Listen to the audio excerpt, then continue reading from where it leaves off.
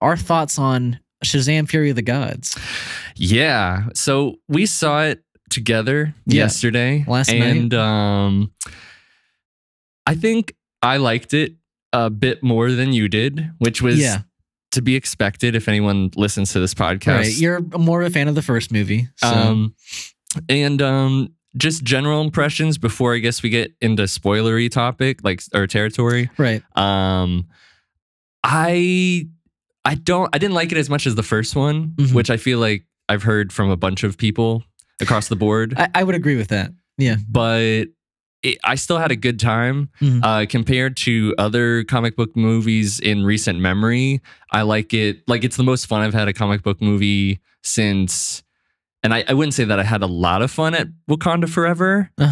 But that's not like a fun movie. Right. You know, that's like a really emotionally like heavy story. Right. Yeah. So, I mean, the last time that I had like this amount of fun at a superhero movie was probably Doctor Strange. Okay. Like similar levels. Yeah. I might like Doctor Strange a little bit more. But yeah, I will say that, like, not much more, but for me, it's definitely better than, you know, most comic book movies recently for me. It wasn't a perfect movie by any means. It had a lot of issues, but for me, it was enjoyable, and a lot of the comedy, although it's not as funny as the first one, the comedy saves it, but it also detracts from it at the same time. And we'll go into specifics, but I mean, what's your general impression of it? Yeah, my general thoughts, like, I walked out of the theater saying I didn't hate it.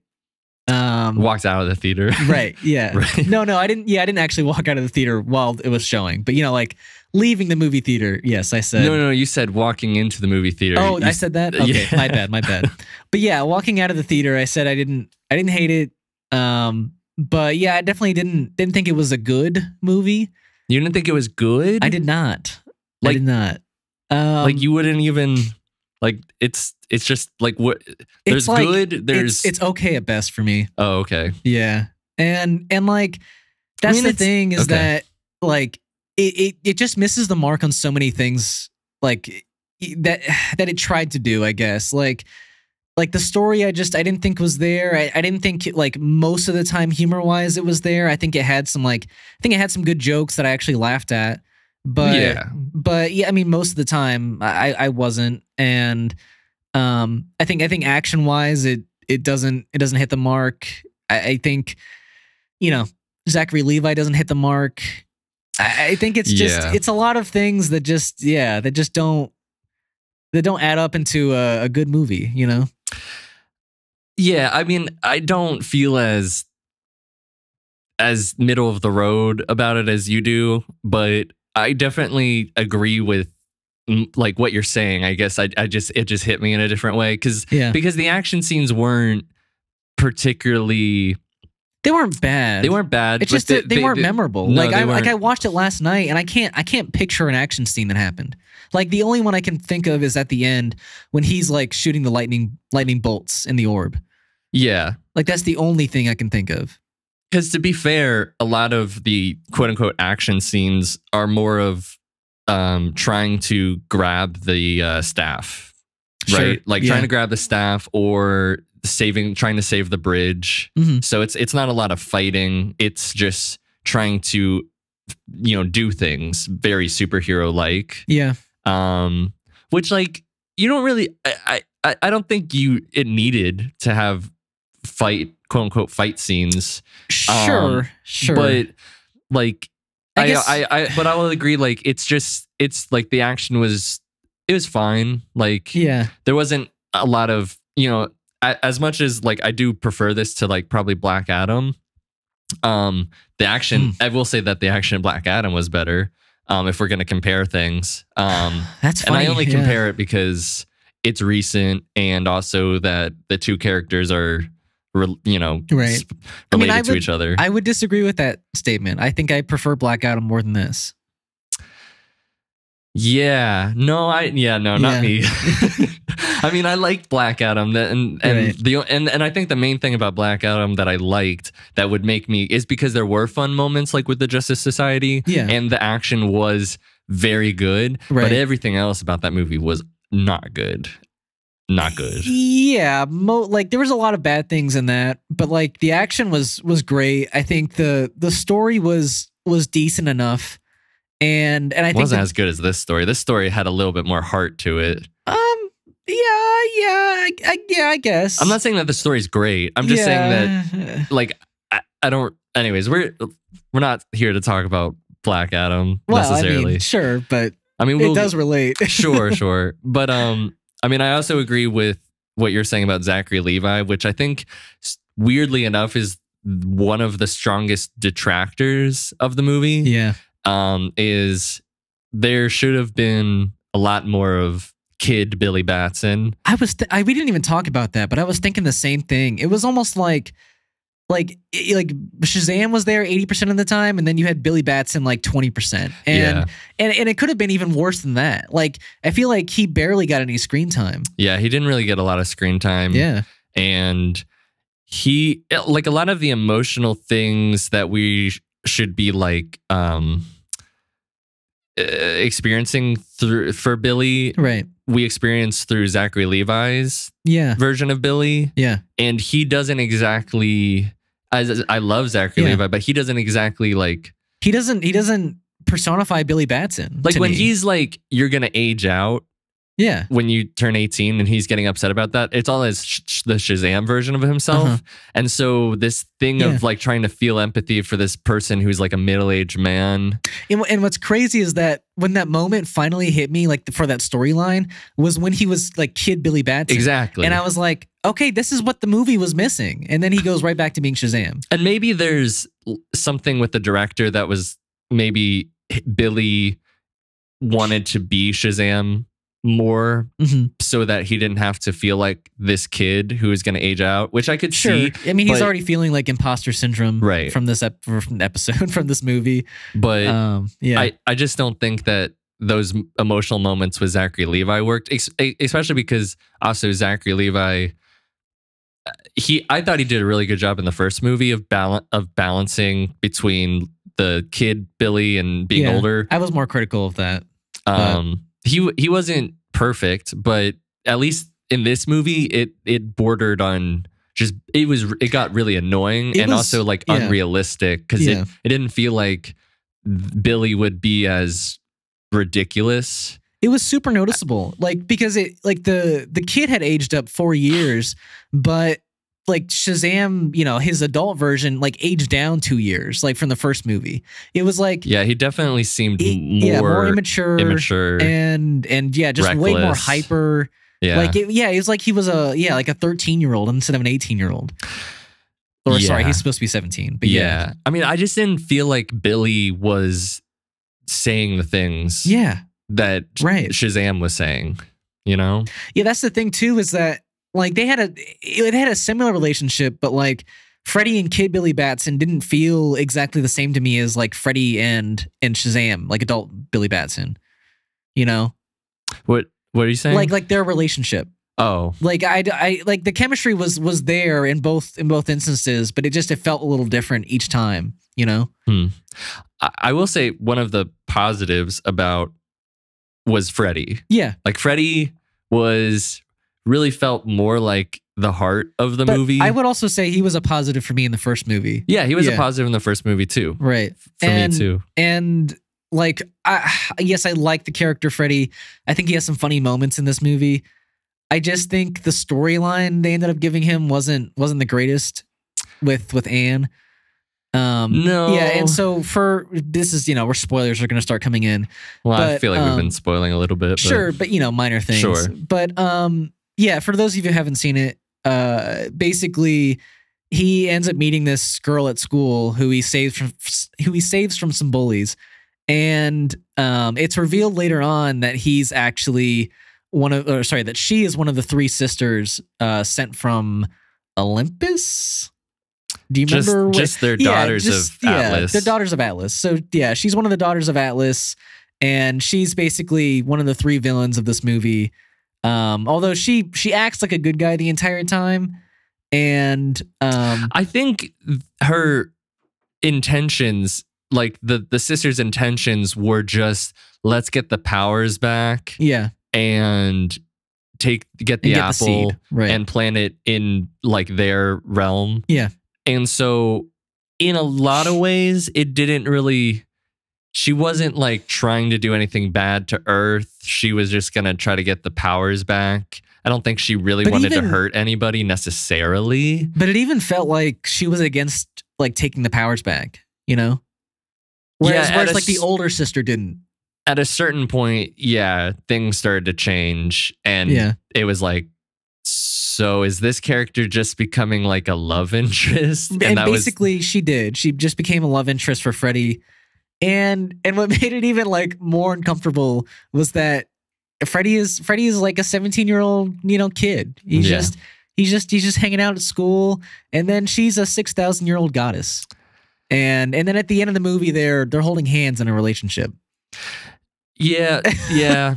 And they make a joke about their kids liking older women because Shazam has a whole thing for Wonder Woman. Yeah, the entire movie, it's kind of a run-on joke. That works because she's obviously not into him. Yeah, right. But now... And like Anne is a perpetual... Here's the thing. That relationship doesn't seem like it's going to work out in any way because she can't age up. So like... Yeah. Even though it's weird to begin with that she's super way older than him... he's gonna get to a point where he's like in his 30s and he's still dating like a 17-year-old looking like girl. Yeah, that's funny. So that's in a way like it'll just look bad on him. It'll look inappropriate for him, but it's way more inappropriate for her. Yeah. So but let's get back on track. A little just it's weird. But like he didn't have the best story. I did enjoy his moments with the wizard. I thought that they had a lot of chemistry for the most part. I thought the wizard Jaimon Hansu was incredible. He was so funny and like entertaining to watch. Yeah, this was definitely probably the funniest role I'd seen him in. And he was stronger in this than in the first one. Yeah, I would say so. Yeah, he was really good in this. For sure. I thought Helen Mirren and Lucy Liu, they fell flat for me. They were okay. They were nothing special to me. I don't know. They were fine for me. Like especially Lucy Liu. Like she felt like the most generic villain ever. I was gonna say Helen Mirren had a little bit more nuances. Yeah. And I liked how the villain I don't know, the storyline with the villains was it was still like kind of paint by numbers, but it was a little bit more different because now there's an argument between the three of them and they're all starting to fight each other. I'll give it that. Like I definitely did like conflict between the three of them. But go on. I liked the kids, all the kids, the Shazam family. They all had their moments in a way, and I will say that in a way. The older girl, Mary, she was starting to have a plot. Like she was starting to have an arc, and then it just never did anything with it.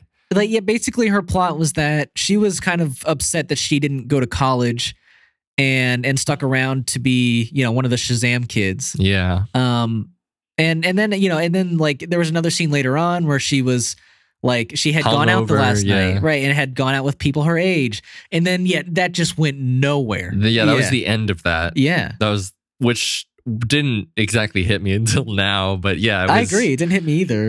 But all the other kids, like they didn't have really any arcs. They were just there for. I mean, except for like one of them was it was nice. Like they had a nice moment of them coming out as being gay. Yeah, that was a little thread they had throughout the movie. But that really felt like the only thing that character. Oh yeah, that was it. That was it. Yeah. Like he's bad at dodgeball. Oh, he's bad at dodgeball. Yeah. I mean, they had funny moments. Like the who's the girl that like likes the unicorns? Do you remember her name? I don't remember her name. I mean, she had funny moments. She's purple Shazam. Yeah, like they were all entertaining. I like them as their adult versions and their younger versions. I thought the actors did a good job, like the older Shazams, portraying those, I guess. I will say, like, the Asian guy didn't really, like, I didn't really believe that he was the Asian kid, but, you know. Why? I don't know. Maybe it was like the macho, like, deep voice on him that just like threw me off so hard.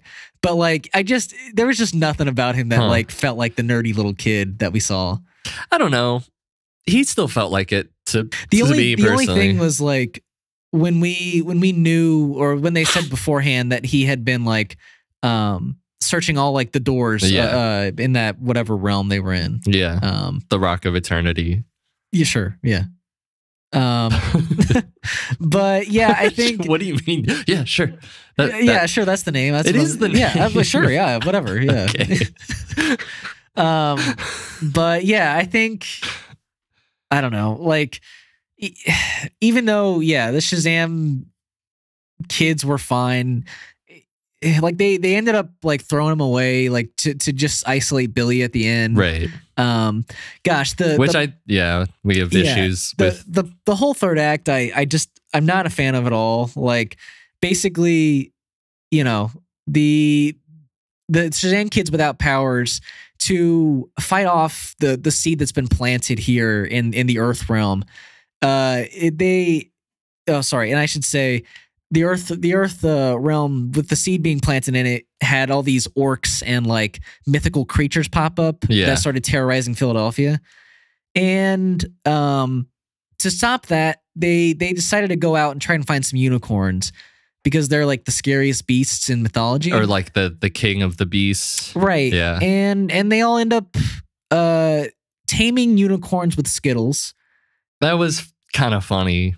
It was just dumb. Blatant ad placement. It was dumb. Yeah, but it was funny a little bit. Bit. Yeah, I would say so. The only part that was funny was when the girl was like, "Taste the rainbow," and like, yeah, it was dumb, but it was kind of funny. It was just kind of funny. Well, to me, like it was also kind of cringe, but it was also kind of funny. But yeah, I mean, that's the end of their plot at that point, is that they're just riding unicorns around while Billy's fighting. Right. And like, I think that's one part of the movie that I was just like, why even? Yeah, like, maybe on paper, it was like, oh, this is gonna like really work. We gotta have like, some people on the ground level fighting all these monsters. Right. But like, it's like they had to cut, like, because obviously, like, it felt like the whole movie, you didn't really have a moment where it was just Shazam, like Billy doing stuff, which like, I don't think you necessarily needed that. But no, you didn't, because I genuinely think the progression from the first movie should have just been like, let's just all be a group and not try and go back to being just purely Billy. Right. Know? And I think the way that it built up, like there was a lot of emotional payoff with like him doing it like for his family and having that emotional moment between his like foster mom and then Freddie at the end. Like there was a lot of good emotional payoff. But and like I have no problem with them isolating Billy and doing all that, because I thought that narratively worked, and I thought it was emotional, and I thought it was well done, and he started to like it was like all about his heart, like that being like one of the best attributes of him and why he was the chosen champion. But they really did not need to give all of, like, I understand, like, there needed to be maybe some way to deal with these monsters. Mm-hmm. But that's only because they were written in that there were monsters. Yeah, there didn't need to be. It could have just been like this massive tree is destroying the city because of all of its roots and whatnot. So just the idea of these, like, them riding these unicorns, and also the foster mom and dad, like, just kind of like, oh, our kids are going off and we don't really know how to parent, and and then Freddie going off, and I complained Freddie about that. did a bunch of things where it was like, that's impossible. You shouldn't be able to do that. Like when Calypso, which was Lucy Liu's character, was like trying to get the names out of him. He was like fighting it off really well. And then I actually liked that scene a lot. I liked it a lot. And his acting is, he's a really good actor, or at least him as Freddy is very well done. I think so. And then him with the dragon at the end with Anne was like, he was fighting it off, and like I feel like there's supposed to maybe be something going on there in the future, but I don't know. It was a little, I don't know. I mean, like with that whole moment though, like that dragon could have easily just killed them instead of doing this fear thing for like a minute long. You know? That was also interesting. Like I feel like there was just like the plot was so like almost loose at points that it just like I don't remember certain plot points connecting to other plot points. Like to me, like I almost don't remember how the dragon like spawned in their house. Like how the hell did that happen? And then the door, like there was I think somehow they get to the door. No, that's right. They went through the door. Okay. Yeah. Okay. All right. Well, I mean, I don't know. Regardless, and like we had an issue with when Shazam goes to where Freddy is, and he gets the staff, and then he immediately throws it to Freddy, who then gets intercepted by Lucy Liu, I think. And we were like, why would he throw it? And right, he just got it. Why would he throw it? Yeah. I don't know why he would throw it, other than he's a dumb kid. That's why. Well, I think if Freddy touches it, because I think his cane ended up touching when Lucy Liu caught he could become Shazam again. He could become Shazam again. Okay, but maybe you could have. And the only reason that they did that because you could have narratively been like, and then I'm gonna grab Freddy really quick, and then we're gonna go. You could have done probably a bunch of other things. The only reason that they did that is because if he took it, the staff, like there would be no drama. There would be no ending. We couldn't build the story anymore. Like they had to have that staff. Basically, Shazam just couldn't have the staff yet because we have to have a story. Have a final arc. Yeah, it was. And if anything, if they didn't have it and they came up with a different way to get it, might have been more interesting instead of just like, oh, let me give it to you real quick because I'm a dumb kid, I guess. Which makes I don't know. I think, and then we can get to the ending, the ending and whatnot. Yeah, so I like that's where I was going to go. I think the ending isn't. It's not like the sacrifice Billy makes is terrible. No, because I think if you left it at a sacrifice, this could have been a very like emotional, like a very weightful ending. I guess is what I'm trying to say. Which it was. It was at that point. Yes, and then you introduce Wonder Woman at the very end, who had kind of been a joke, like reoccurring joke throughout the movie that he wants to date or sleep with Wonder Woman. And she comes in and she's like, yep, there is a God left here on Earth. And she grabs the staff and plants it into the earth, and I guess Zeus's lightning comes down and strikes it. And with that, basically, Anne gets her powers back. All the Shazam kids gets her powers back. Yep. And Billy comes back to life and pops up out of the grave. Yeah. I think like, even though I don't like most of this movie, this might be my like least favorite part.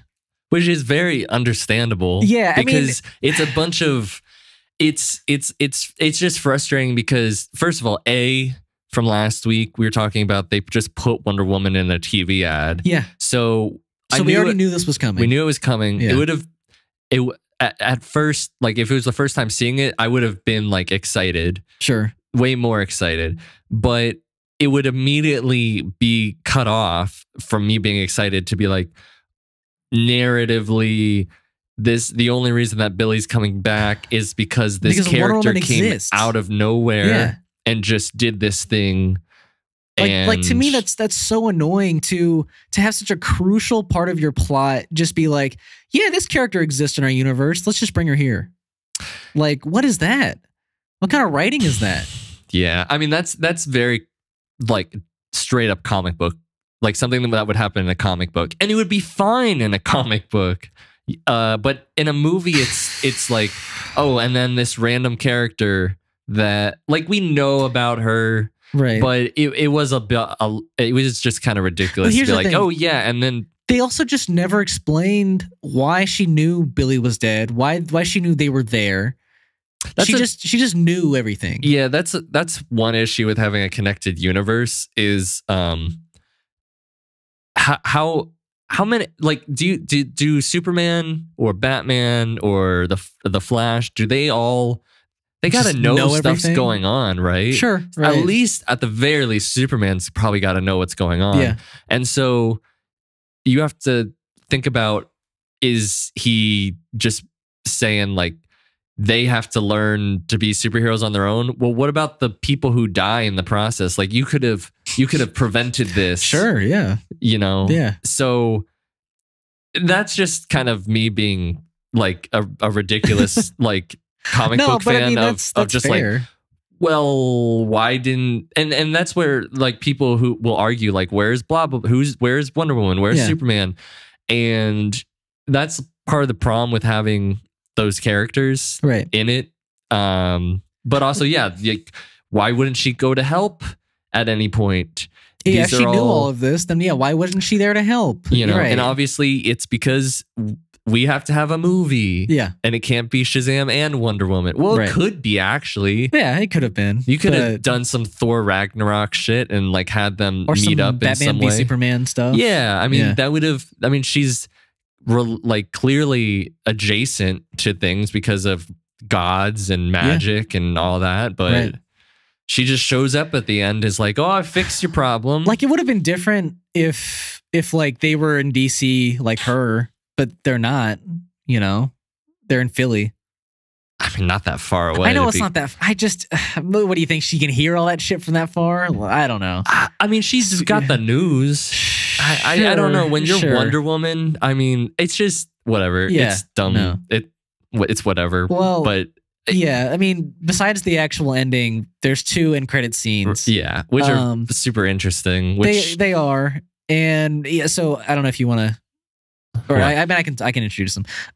But yeah, basically the first end credit scene, we have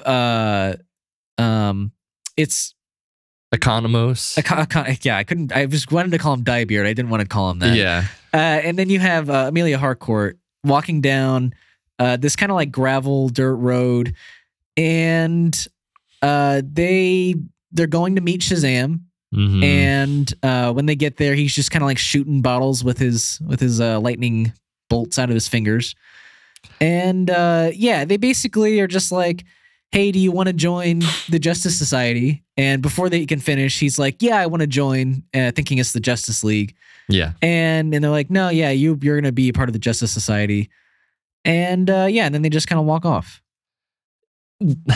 Yeah. I mean, there's a little bit more to it, but yeah, basically, yeah. And, I mean, and like they're under like orders from Waller, and I guess we can kind of tie this in a little bit to the Shazam news, news that we have, which basically, there was originally intended to be members of the Justice Society from the Black Adam movie. Yeah, I heard specifically they wanted Hawkman to appear. Okay. But yeah. And Dwayne Johnson kind of cut off their access or whatever. Basically vetoed that scene from happening. Right. And so and same with having Shazam show up in any post-credit scene in Black Adam. So yeah, basically I had heard that the director basically called up Peter Safran last minute, and he was the one who suggested Amelia Harcourt and Economos to replace the Hawkman character. And yeah, I think super disappointing to hear that about Dwayne Johnson, even though I'm not like surprised in the least, I guess, because basically all the reports before the movie came out had been in this direction, you know, where he was very controlling about Black Adam's direction, and very controlling about what the new DC universe would look like, and this was another instance of it. Yeah, and I feel like there's you know, like, I don't think it was bad that Zachary Levi like kind of confirmed a lot of this. Yeah, because he tried to put out a post basically confirming this report. Right. Yeah. And then I don't know, did he put up the thing that said the truth will set you free? Yeah, that's what he put up. Yeah. Now, it feels to me like people and Zachary Levi are kind of being like, look, Dwayne Johnson like didn't let this happen. So stuff with Shazam. So this movie was ruined because of it. But that's not true. Sure. Like at all. Yeah. It's post-credit scene stuff. And I have no doubt that like if Shazam was to have a post-credit scene in Black Adam, similar to Superman, maybe there would have been a little bit more hype, but it's still a whole ass movie. And we're talking about a post-credit scene. Sure. And do I think what Dwayne did was kind of dumb and annoying, but it's also his production company that was in charge of the Black Adam movie, so I can't. But you're supposed to be like a team player, and you're working with the DC universe. Like I feel like somebody should have overrided. Like, they were too scared to say anything to him at that point. Yeah, and they like that's the thing is that yes, it's his production company that worked on Black Adam. He should have no say in what happened on Shazam: Fury of the Gods. No. Zero say. I mean, he doesn't own the character of Black Adam. No. Like he's working with DC. Yeah, he doesn't own any of the characters that were in his movie. So I think it's a bunch of like strong arming that was kind of petty and annoying. And we know that he didn't want to be associated with Shazam, but like you don't make that call. Like, you're literally his villain. Like, how do you? I know you want to make the fans happy and see you face off against a Superman, or at least have Superman come in. And we were super excited for sure. But I think a lot of fans would then after that be immediately saying, now we want to see him versus Shazam. Yeah. So you're gonna get there at some point, dude. Right. Why not make it Shazam versus Black Adam, and then after that do Black Adam versus Superman? And if anything, I heard, you know, that maybe this movie that like Fury of the Gods, like if we would have just had a Black Adam versus Shazam, like him be the villain, like maybe like this movie didn't really need to happen. I mean, no movie ever needs to happen, but no, this movie, like the villains didn't need to happen from this movie. They could have been replaced easily, given another plot. Yeah. But I was going to say the other thing is that he vetoed Zachary Levi from appearing at the end of his movie, which yes, you have the argument that it's his production company, so he can veto that, but still another petty thing to do. Yeah. Yeah, because like you could have and I think that Zachary Levi probably didn't put that post up as like an indication of like Dwayne's like done something bad to like harm the success of Shazam. I think he's like more like this dude like as set us all back and like you know what I mean. At least was like was shedding light on something that had happened that was really frustrating. That I guess now he can talk about it a little bit.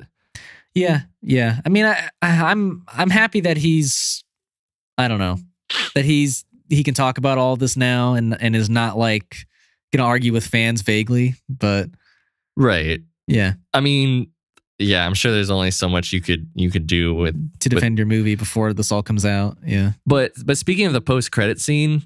Oh, the second one. Or still want to just touch on the first one real quick. We were kind of having a debate after the movie if we think Shazam's going to show up later on or the Justice Society is going to show up later on. And I didn't know about this information until Ian sent me the whatever the post like afterwards, a little bit after. And even with this new information, they still put this post-credit scene in. Yeah. And they didn't have to. Sure.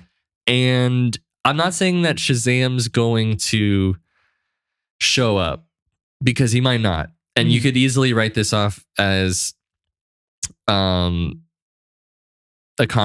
and whoever Harcourt's is it Harcourt? Yeah, Harcourt. That's her. That's not her the actual actress. last name.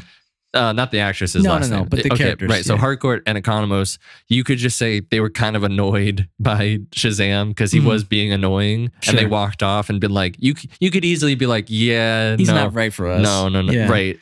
But the fact that like Waller said, go get this person, and that they are talking about the Justice Society, and they kept this post-credit scene in. I do think that at least in some form, probably in the Waller show or for something, the Justice Society will come into play.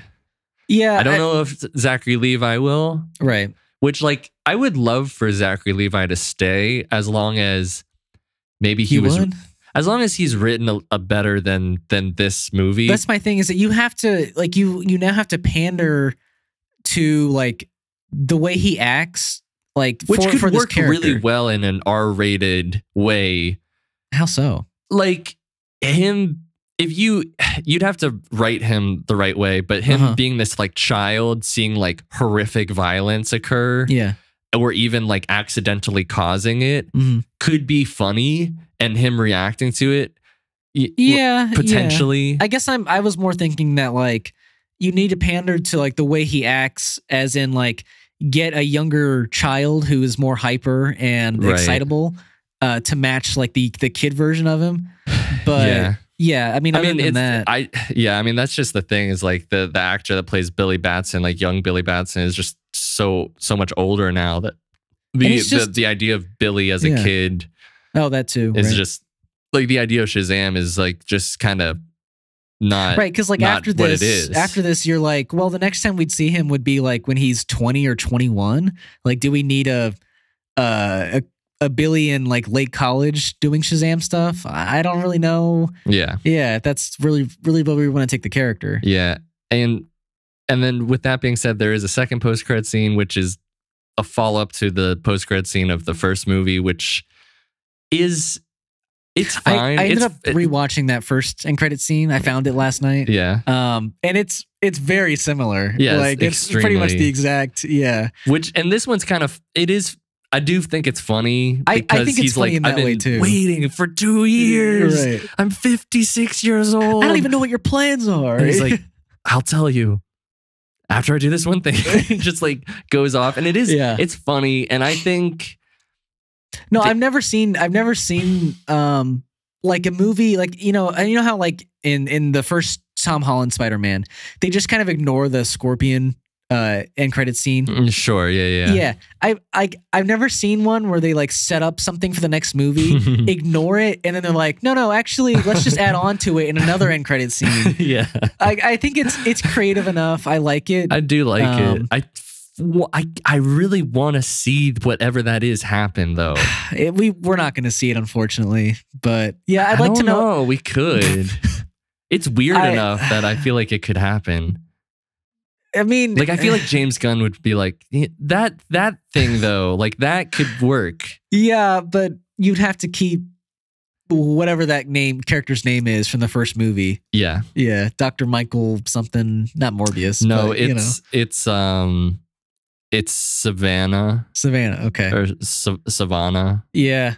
I just want to see what it is. I do too. You know? Yeah.